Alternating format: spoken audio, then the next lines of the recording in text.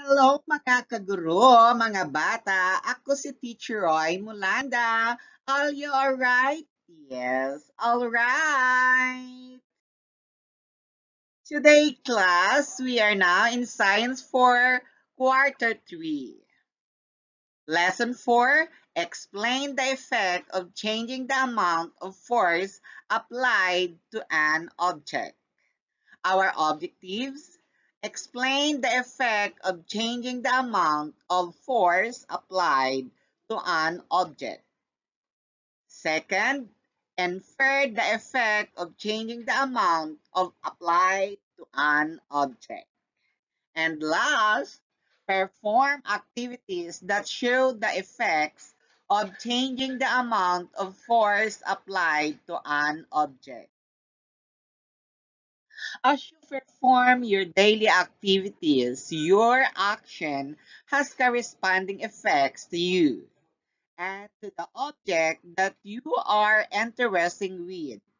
Such activity requires you to exert greater or lesser force depending on the kind and weight of object in order to see its effect.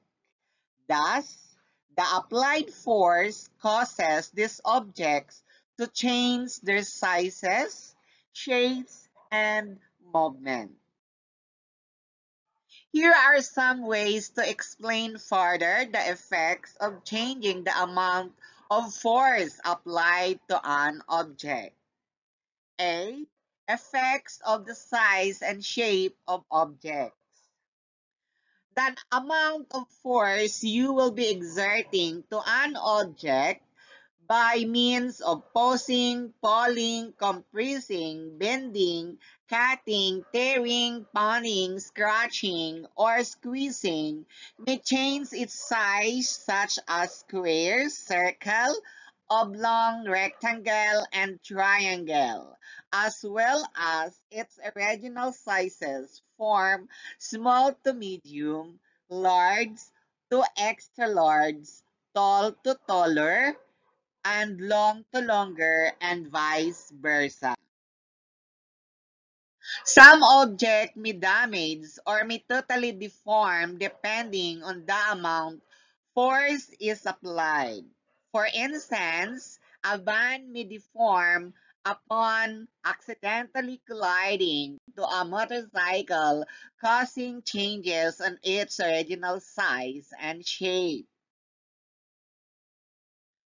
Similarly, pounding a flour base with a lesser force causes it to slightly crack, but with a greater force may break it into small pieces. Likewise, very low toothpaste may come out upon squeezing the tube with gently rather than strongly.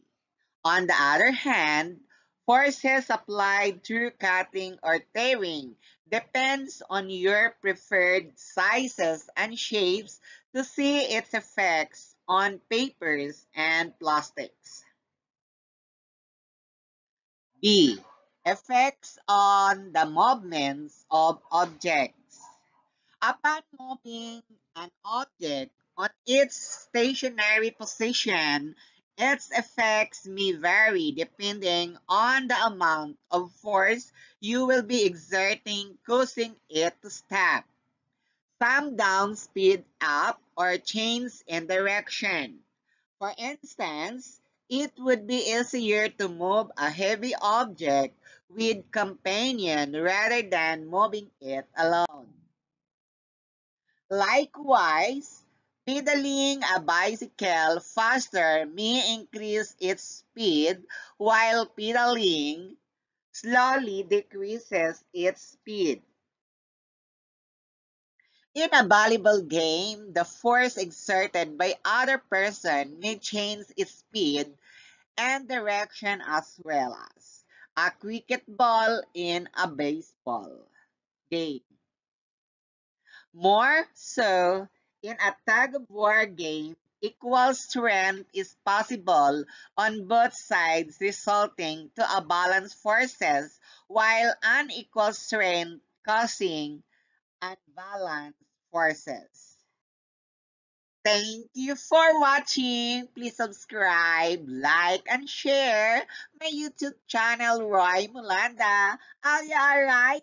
Yes, alright. Bye. See you.